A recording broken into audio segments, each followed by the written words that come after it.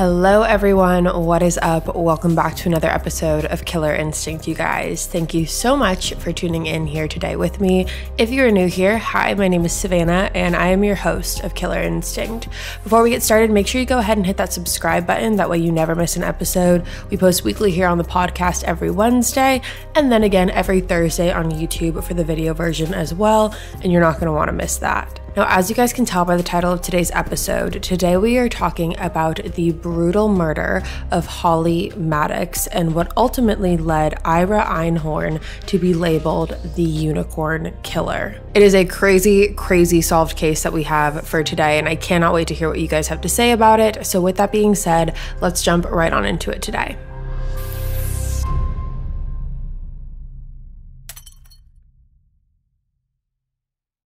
Helen Maddox, who went by the name Holly, was born on May 26th, 1947 to her parents, Fred and Helen. Holly was from a town called Tyler, Texas, and Tyler is definitely your more traditionally conservative town. Her mom was a stay-at-home mother, while Fred worked as an engineer and was also a World War II veteran.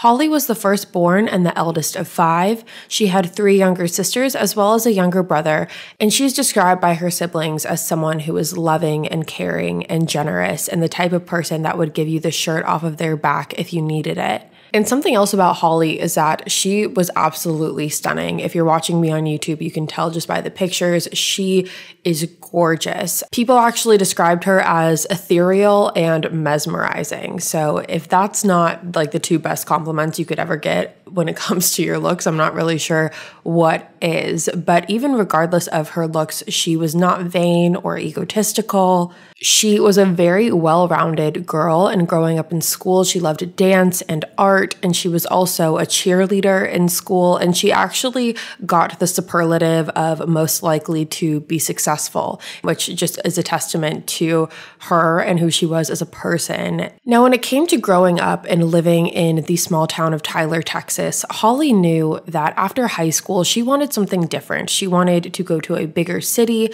She wanted just a different experience. She lived in Tyler her entire life. So after she graduated high school, she ended up enrolling at Brymer College, which is located just 14 miles outside of Philadelphia in Brymer, Pennsylvania. She ended up graduating from college in 1971 with a degree in English. However, once she graduated, Holly dealt with the struggle that a lot of people deal with, which was not knowing exactly what she wanted to do as far as her career after she graduated. She felt a little lost. She felt like she didn't have a lot of direction. So once she graduated college, she didn't go in and start, a job or a career right away. She did have a couple odd jobs here and there trying to figure out, what that next step was going to be for her. Now, just 1 year after Holly graduated college, Holly would end up meeting the man who would later on become her boyfriend. While sitting at a restaurant, Holly was approached by a man named Ira Einhorn. Ira was 7 years older than Holly and was born on May 15th, 1940 in Philadelphia. Ira was the oldest of 2 sons, and his father worked as a car salesman while his mother was also a stay-at-home mom. His family was described as a very typical, normal family. Ira graduated high school in 1957 and went on to attend the University of Pennsylvania, where he also graduated with a degree in English in 1961. So that is something that him and Holly had in common. They both graduated with an English degree. Now, while Ira was at college, he was a part of several different groups, as well as several anti-war movement groups, anti-establishment. Now, if you are unaware with what anti-establishment is, from my understanding, it's basically the belief that goes in opposition of what the mainstream society believes. So you're kind of going against what the social, economical, and political norms are. Now, a fun fact about Ira is that he was actually a speaker at the first ever Earth Day event in Philadelphia in the 1970s, and there's been a lot of controversy around whether or not Ira was a co-founder in Earth Day, like just Earth Day in and of itself. However, that is not exactly accurate, and I'll explain why. So Ira was a speaker at this event, at the Earth Day event in the 1970s. It was the first ever Earth Day event in Philadelphia specifically, and Ira claims that he was a lot more involved in this event than he actually was. Ira has said that this event would not have been possible possible had it not been from him. However, the other organizers completely disagree with that statement and say that he was not as involved as he claims that he was, and the event was going to go on with or without Ira. He did not create this event in any way. He was simply a speaker there. Now, Ira did work as an English teacher at Temple University. He only worked there for 1 year in 1964, and it was said that part of that reason that his contract was not renewed is because he spent a lot of time in the classroom preaching to his students about the use of LSD and about weed, and while that might not seem like a crazy big deal to us now, you have to remember this was the 1960s when, the talk of that was very taboo and it wasn't as socially accepted as it is today. And I'm not talking about LSD, I'm talking about weed, because he was also preaching about that and talking to his students about the ways to use it and the benefits from it. So he was doing that. And once the school heard about that, they were completely mortified and they fired him immediately after his 1-year contract was over. And if you think that maybe the school is being a little too harsh, there was actually an instance where Ira stripped down from all of his clothes, so got completely naked, and started pulling out joints in his classroom and passing them out to the students. So that could potentially be part of the reason he wasn't hired back. Now, after being let go from Temple University, he went on to teach at the Harvard Institute of Politics in 1978, which was just a couple years after he met Holly. Now, Ira was clearly very smart. No one would ever argue that. And along with that, another word that people liked to use when describing him was charming. However, after doing all of my research, I think that word charming is used very lightly, and I think the better word for it is manipulation. Ira was very manipulative and he was very smart. He was a con man. He never had a lot of money. However, he somehow always ended up hanging out with the people that did. He hung out with very, very successful business people and would convince them to pay for his, meals or drinks or adventures or things like that. He was always getting other people to pay for him, and he always put himself in a position where he was surrounded by very influential and powerful people and would try to become their best friend and really charm them in whatever way possible in order to do that. Just an example of one of his friends, if you guys are familiar with the band The Grateful Dead, the guitarist in that band named Jerry Garcia was actually one of Ira's friends. So that's the kind of affluent people that I am talking about, the kind of success that I'm talking about. Ira put himself in front of these people and worked his magic to get them to do what he wanted them to do. Now, Ira has also self-proclaimed to have thousands of lovers. That is his exact wording. And a lot of his friends have agreed with this. He's someone who always had a girl. He always had a girlfriend, someone on his arm. And a lot of his friends credit this to the fact that he always pretended like he was more interested in them than he actually was. Ira would sit down with these girls and ask them their opinions on politics and the environment and all of these different subjects. A lot of these women had never experienced having someone who wanted to know their thoughts or their opinions. As terrible as that sounds, I know it sounds horrible. So then when you have Ira that's asking them these questions, it feels different for them. And it feels like maybe he actually really likes me because he's asking me my opinion. He's asking me what my thoughts are. But in reality, that wasn't really the case for Ira. Obviously, he knew what he was doing. He obviously knew that in asking these questions, it made these women feel like they had an emotional connection to him. However, for Ira, these were just topics that he liked to talk about. Now, Ira and Holly had a lot in common. Like I said, they both got their degree in English. However, they also had a very big dislike for conservatism. And now again, this is the 1960s, so not all of it is the same type of conservatism that we see today, but both were very, very passionate about breaking out of the box of social norms. So Ira actually ended up running for mayor at one point because he was so involved in environmentalism and was an activist, and he had all these ideas and opinions on what he wanted to do. However, obviously, he did not become mayor. Something else that Ira did is he really did place himself on this pedestal. He thought that he was better than everyone else for having these different thoughts and ideas and for going on to his own path and for breaking out of this box and all of those words that I keep using. I'm sorry, but those are the best ways that I can describe it. He almost had a sense of, I am better than everyone else because of this. He had a superiority complex. Something else that I found weird about Ira is that he never washed his clothes. ever. But the reasoning for not washing his clothes is what really got me, because he said he was too mystic to bathe. Too mystic to bathe. Whatever that means. So you have Holly's backstory and you have Ira's backstory. So now let's talk about the two of them together. So when Holly and Ira first met, it was ready, set, go. The two of them got together and hit it off immediately, so much so that they ended up moving in together after only 2 weeks of knowing each other. But this relationship was anything but smooth sailing. Holly and Ira were always breaking up and making up and fighting, and they always had a different issue. And from what I've read about their relationship, I would argue that there was a lot of emotional abuse going on in that relationship, or emotional manipulation maybe is the better word to use from Ira's end.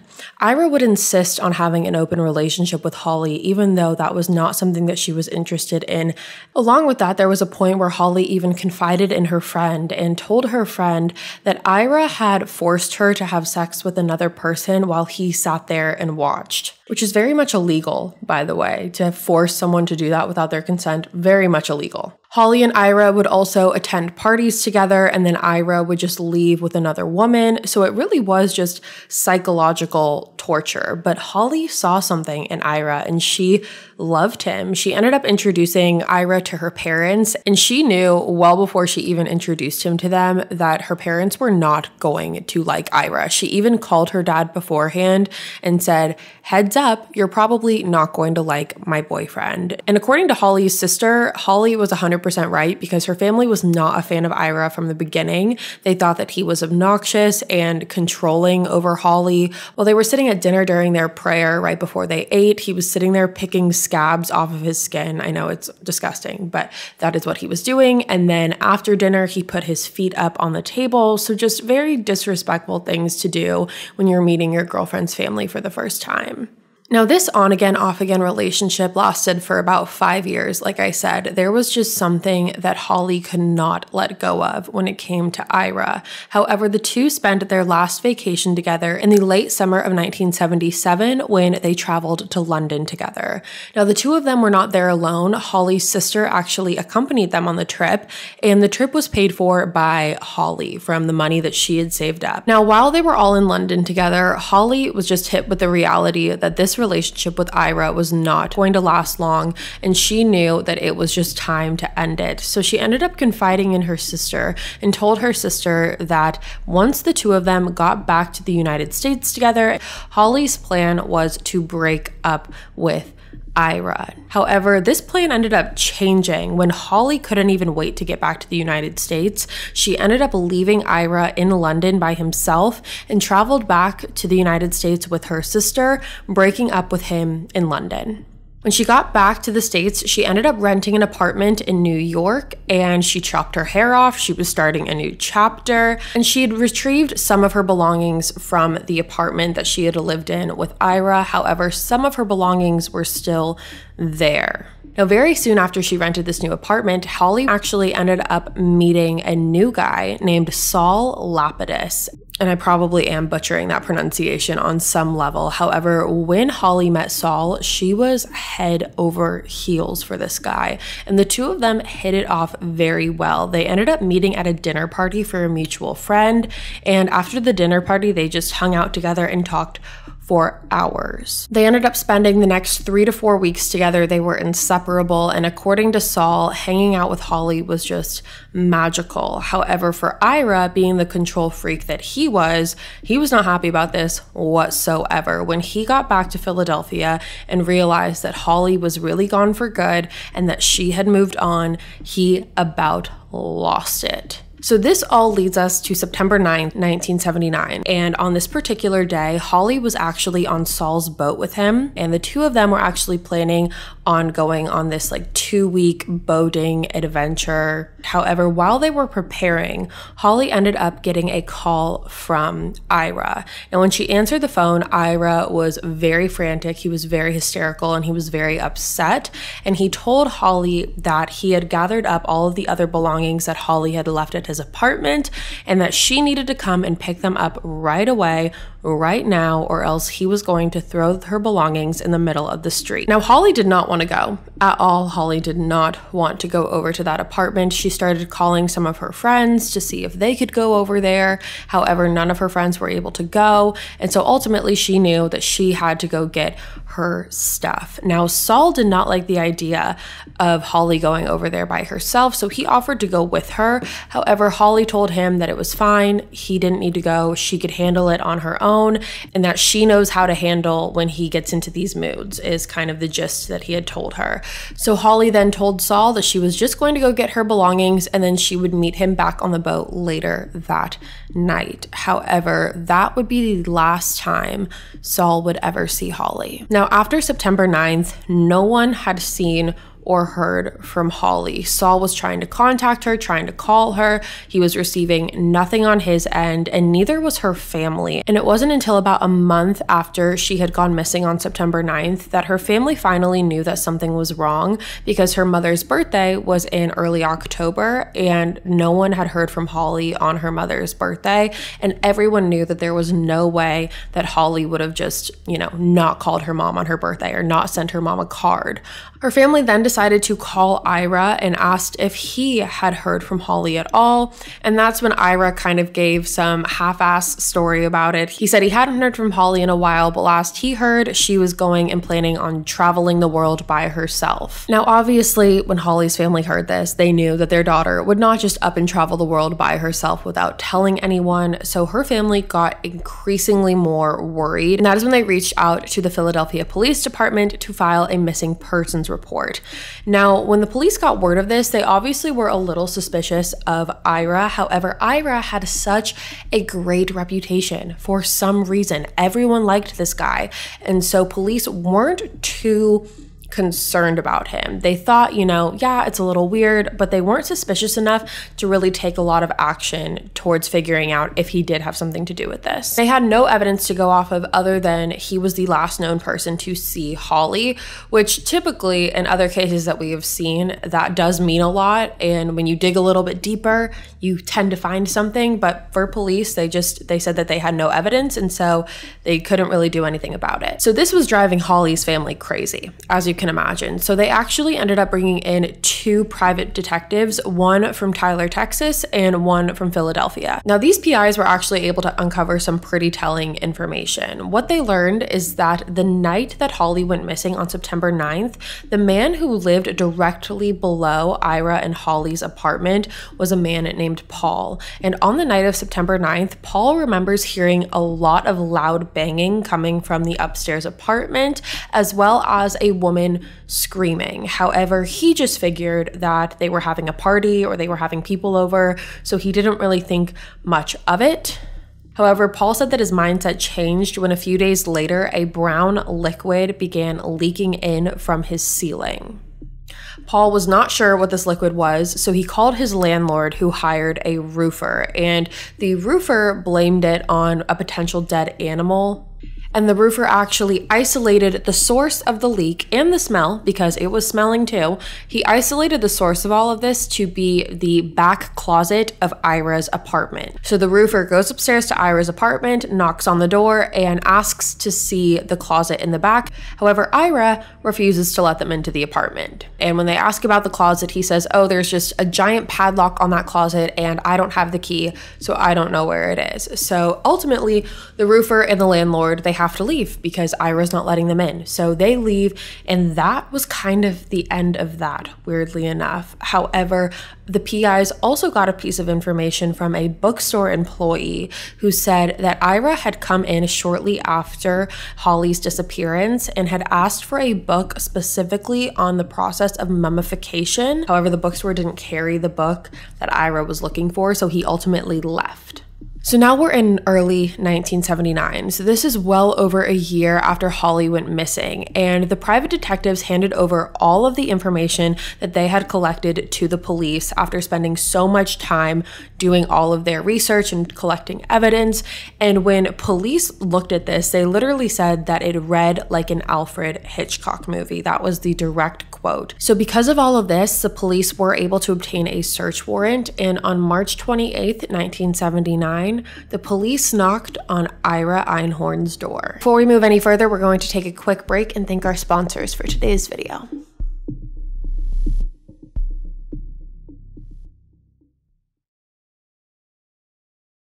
Have you guys ever had that moment where you realize it's time to find a new place to live? Well, at apartments.com, they call it an out-of-apartment experience. Maybe you're lugging the trash bag down a 6th floor walk-up when it bursts open right as you reach the dumpster, or it could strike you the second that you realize the change machine at the laundromat is broken. Or maybe it hits you when you receive some life-altering news, like finding out you're going to be a parent. The first thing to do after an out-of-apartment experience is to start your search for a new place on apartments.com. They've helped millions of renters find their perfect place to live, whether it's an apartment, townhome, condo, or even a house. And with their 3D virtual tours, you can scour every inch of a listing, because sometimes 2 dimensions aren't enough. The features don't end there. Apartments.com also has powerful search tools to help you find a place that meets all of your requirements.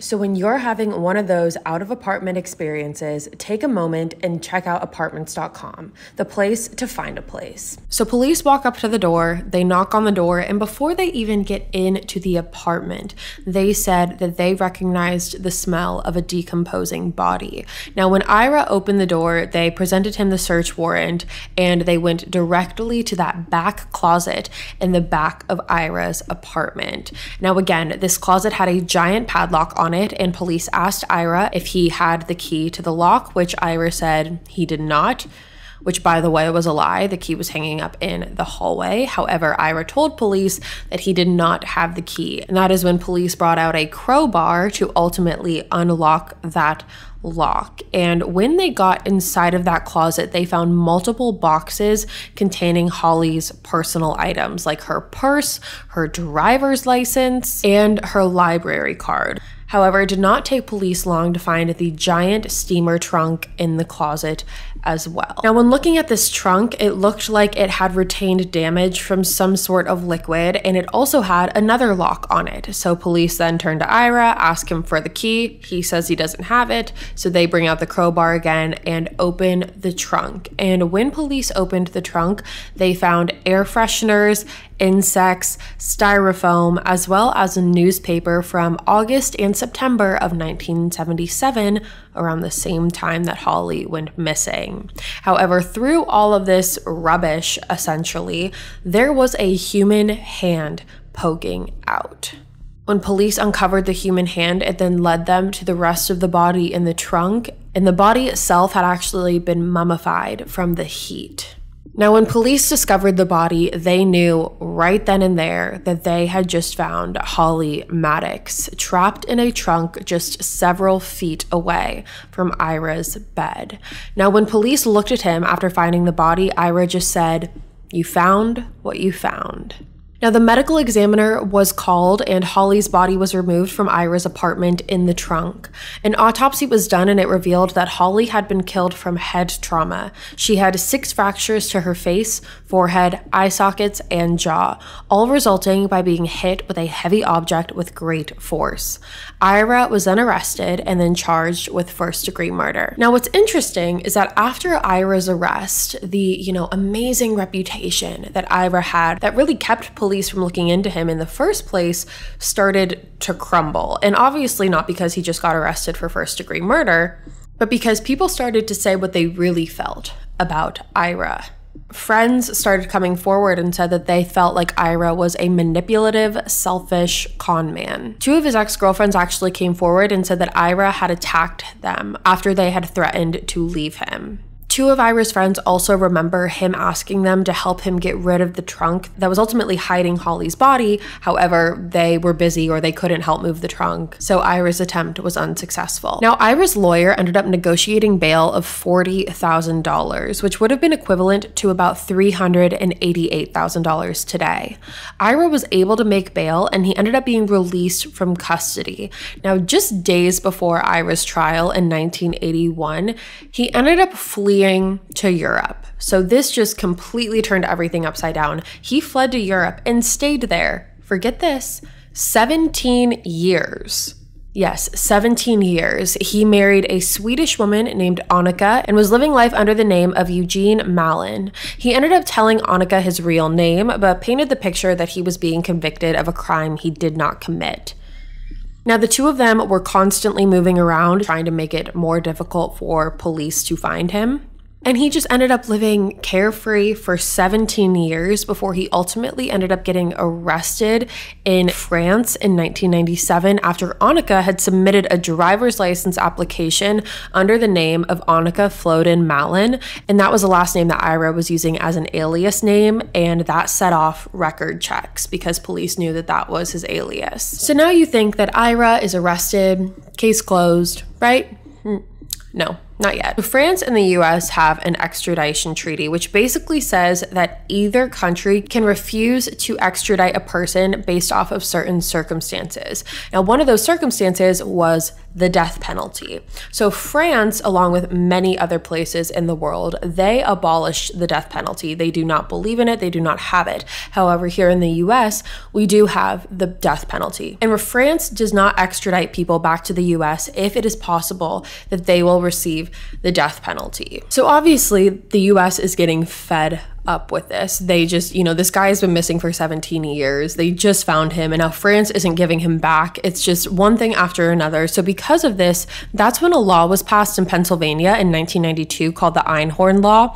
And that law basically makes it legal to try a suspect in trial without them there and for them to be charged for a crime. So obviously this really helped the prosecution in this situation. So Ira was going to be put on trial, even though he physically was not going to be there. However, after all of this commotion and all of these problems and all of these roadblocks, on July 20th, 2001, Ira was extradited back to the United States. Finally. Now, at the trial, he took the stand in his own defense and said that Holly was murdered by the CIA and that the CIA was blaming Ira and trying to frame him due to his conspiracy investigations. And he also tried to claim that he did not know that Holly's body was in his apartment, which just, again, makes no sense. That's just not real. That's not true. And so despite his defense, the jury deliberated for about 2 hours before he was found guilty on October 18th, 2002 for the murder of Holly Maddox, and he was sentenced to life in prison without the possibility of parole.